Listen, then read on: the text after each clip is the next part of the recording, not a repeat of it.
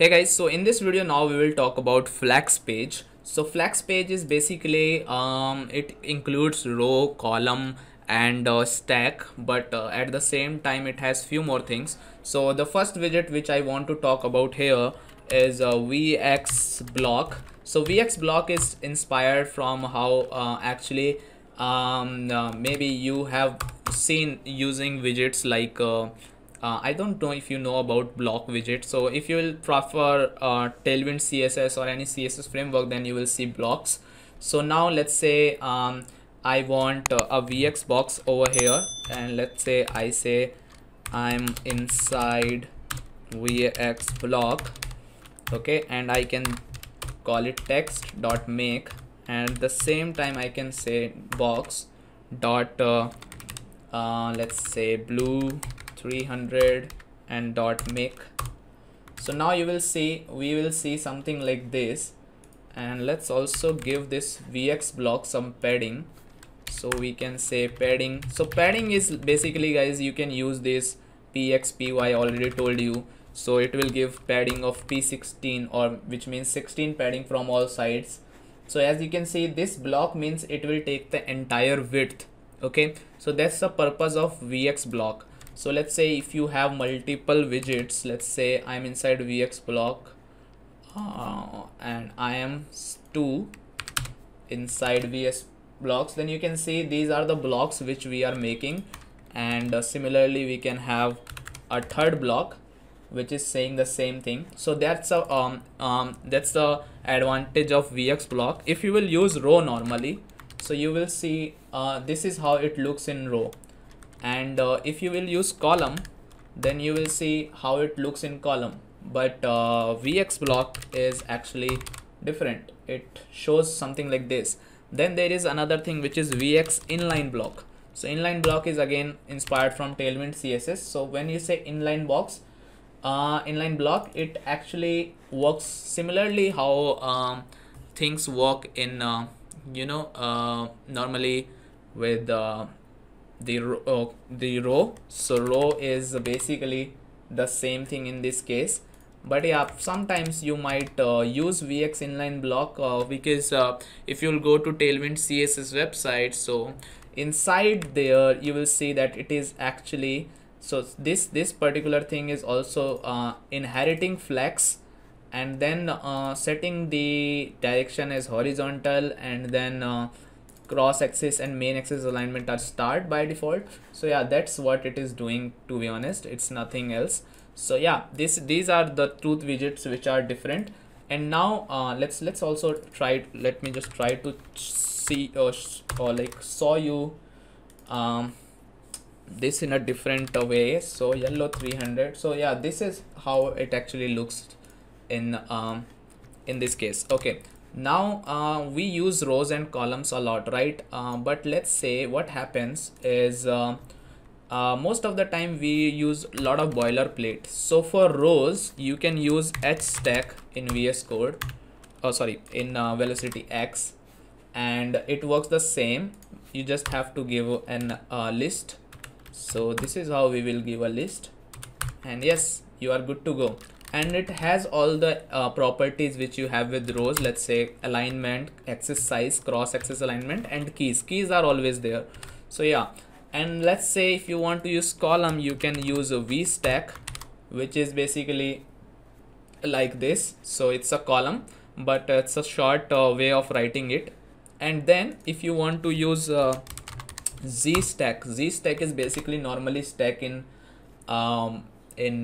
normal Flutter application. So now it's on top of each other. So if you will, let's say if I remove this one, then you will see 2.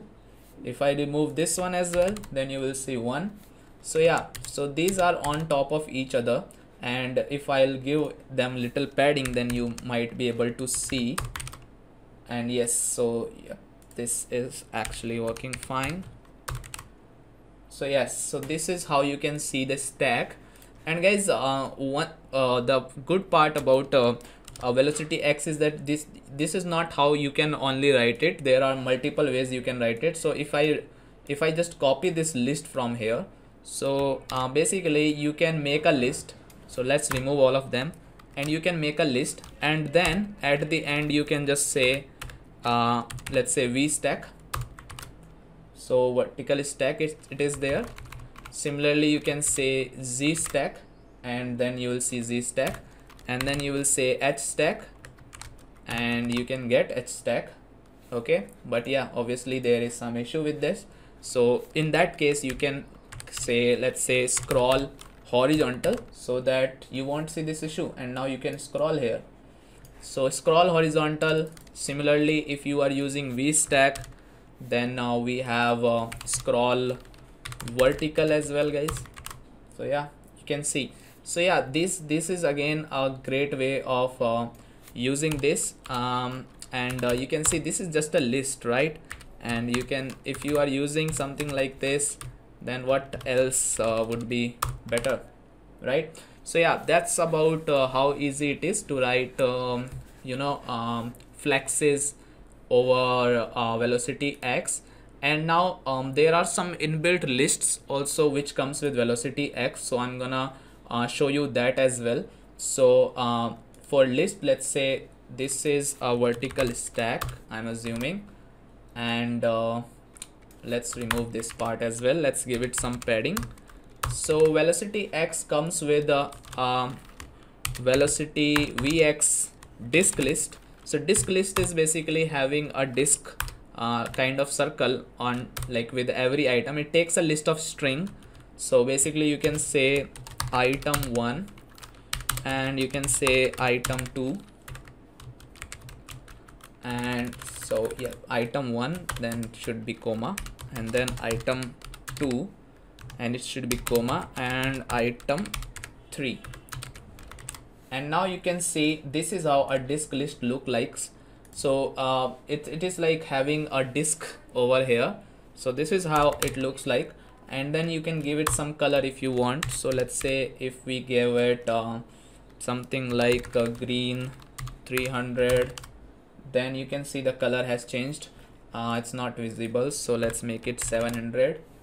And yes, this is how it looks like. And at the same time, if you want to increase the font size, you can call it, let's say 40. So if you are making a tutorial something in HTML, CSS or Flutter web, then you can definitely use it. It is very easy to use. Then if let's say it is asking for padding, so now it takes edge insets geometry. So for that you can use vx dot it has different paddings, and you can use them using m. So we can say mh, m, and there are many other properties, mv12. So let's say I want to give 12 padding from all sides, so m12, and you can see the padding. Okay, so similarly if I copy this, we have something called a decimal list as well. So this is how you work with HTML as well. So decimal list has these numbers 1 2 3.